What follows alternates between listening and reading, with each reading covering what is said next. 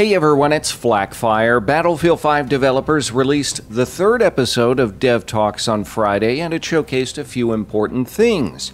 We got to see the Krag Jorgensen in action with its proper reload, and even some footage of the MP34, which devs say can compete with some assault rifles at medium range. But hiding in plain sight was a gun we hadn't yet seen in Battlefield 5. Bolt action and built with an integrated suppressor, the Lisle Carbine was spotted at the end of the dev talk, casually laying on top of a box. The Lisle isn't one of the weapons announced for Battlefield 5 at launch, but it's now expected to turn up in future DLC.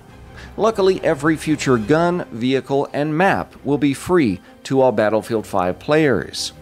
The Lisle Carbine has widely been said to be among the most quietest guns ever made, and the reason is threefold. Firstly, the weapon features an integrated suppressor. Secondly, the rifle fires the subsonic 45 ACP round, which naturally has a quieter report. And lastly, the Lisle is a bolt-action weapon which eliminates the sound created from the action automatically chambering another round. The latter does slow down the weapon's rate of fire substantially compared to automatic weapons, but when troops needed to strike silently, the Lisle was second to none. And how quiet was it, you might ask?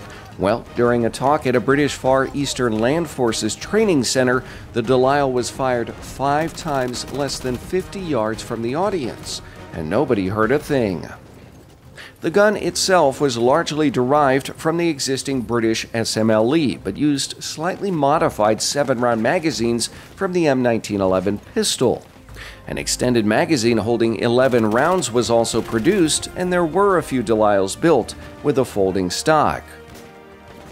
The Lisle may look like a peculiar gun, but its appearance belies its effectiveness.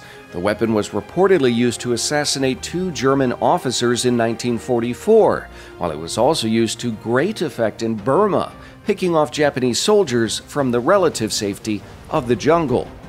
The Lisle would also see continued use post-World War II, mainly during the Korean War and the Malayan Emergency.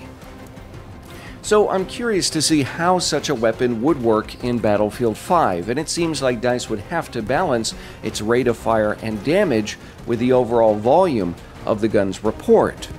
Of course, devs have yet to officially confirm the weapon, so it may be some time before we get our hands on this unique piece of shadow warfare.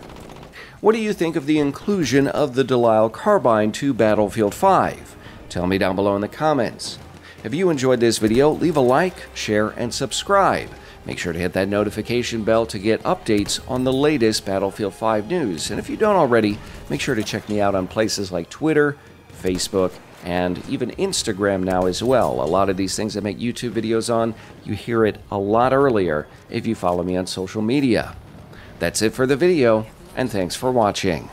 Panzergesicht, aufpassen!